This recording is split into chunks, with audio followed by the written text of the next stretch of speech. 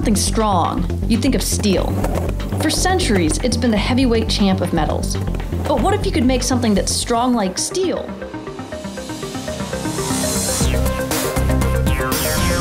Magnesium alloys are certainly light, and until recently, not considered to have steely strength. But breakthroughs in how magnesium alloys are created may soon change that. To understand the challenges that magnesium alloys face, it may be worth a trip back in time. What steel did was it allowed cities to build up in terms of skyscrapers, and it allowed the nation to build out in terms of steel rails. And what steel was a strong and flexible substitute for iron in terms of rails and for brick and mortar construction in terms of buildings. So what steel allowed was this growth of the nation's infrastructure in a relatively rapid period of time, roughly from the 1850s and 1860s up through the 1890s. So we could say that steel quite literally rebuilt the United States after the Civil War and created innovative industrial processes. Take your standard automobile. Steel makes up about 65% of its parts, and for safety, that's important. But reducing a vehicle's overall weight can improve its fuel efficiency. Magnesium alloys are both strong and light.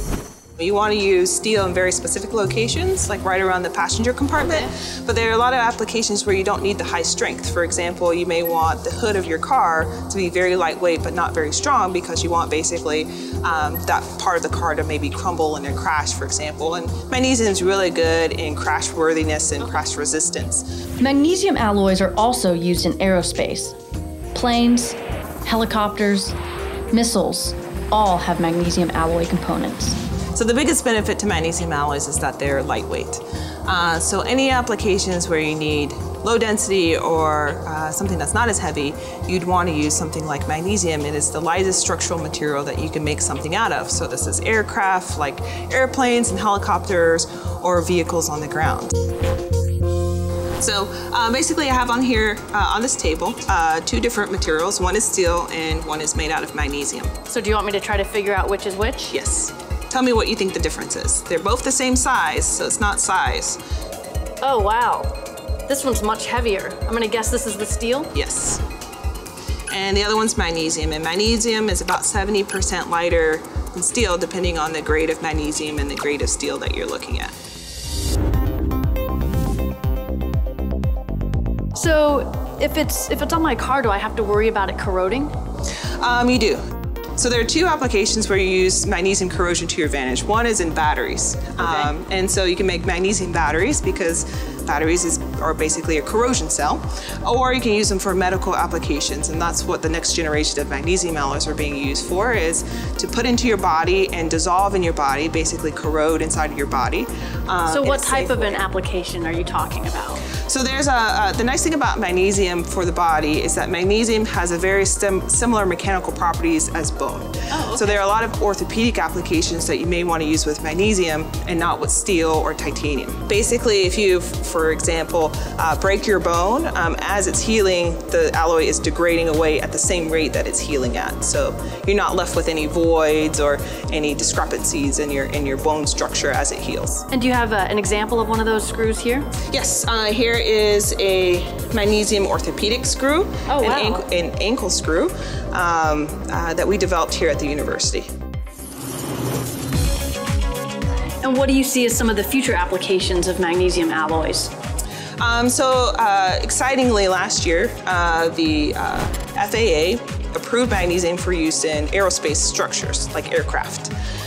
Before, they were prohibitive because a lot of people were worried about the corrosion and the flammability associated with magnesium. So they've always seen the experiment where you take a strip of magnesium and light it on fire. You think that it's very flammable.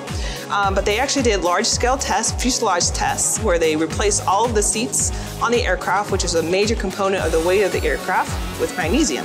Before, they're made out of aluminum. And basically, they lit the aircraft on fire, one aircraft made with aluminum and one aircraft made with magnesium, and showed that magnesium was no more dangerous than aluminum.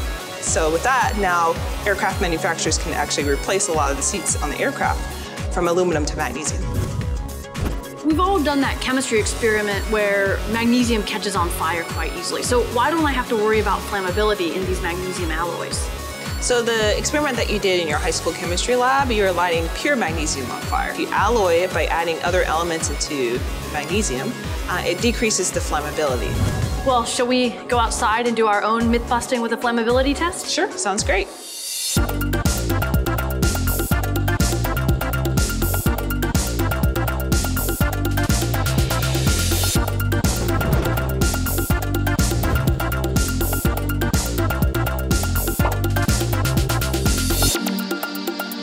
So we're holding a piece of magnesium alloy, and it's a pretty large piece, next to a camping torch, and we're going to try to ignite the piece of magnesium. And you can see we're going to get it very hot, but it never will ignite because it's such a large piece. There's too much mass, and so the heat conducts away from the hot area to the cold area. And also this is an alloy, so it's very difficult to get this ignited when it's mixed with other elements. In this case, this is a magnesium aluminum zinc alloy. So it's magnesium with aluminum and zinc additions. Anytime that you adopt a new material, it's important to remember that what you're doing is replacing one set of producers, one industry with another. And there's some real human casualties to that. And so that's one thing I think that engineers should think about. But then again, I think another thing that engineers should consider is the kind of greater benefit to society. We're at a period in human history right now where we're very interested in fuel economy. We know that fossil fuels are not unlimited. We know that there's a great cost to society in burning fossil fuels. And so magnesium alloys have kind of risen as one potential solution in making planes lighter and making automobiles lighter and allowing for that fuel economy.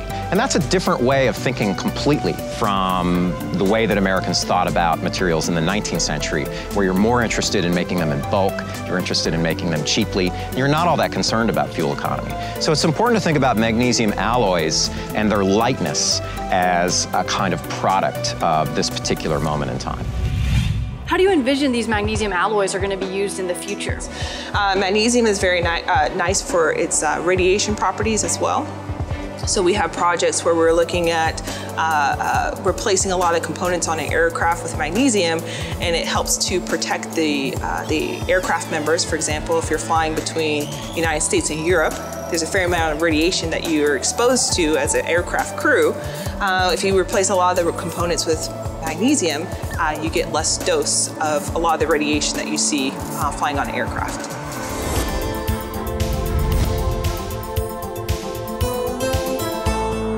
What we'd want to use magnesium for in the future is basically replace everything that's aluminum and steel.